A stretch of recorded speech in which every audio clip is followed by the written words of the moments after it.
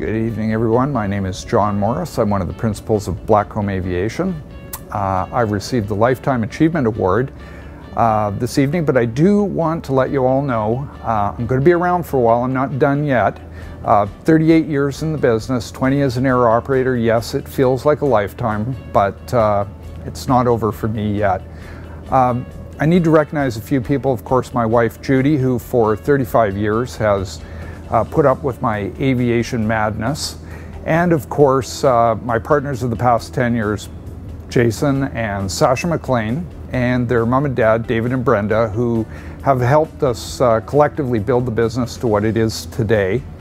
Also, it's our team of dedicated professionals who really make the business go. It's a people business, and they're the ones who operate it from day to day. And they are led by our fearless leader, Jonathan Burke. Jonathan, I will be talking to you later about having to do this. And of course, his wingman, the guy who really keeps them together, Andrew Bradley. Blackcomb's just a general helicopter charter company and fixed wing company, but we do some very specialized work in the fields of heli skiing, film and television, and search and rescue operations in the Sea to Sky corridor.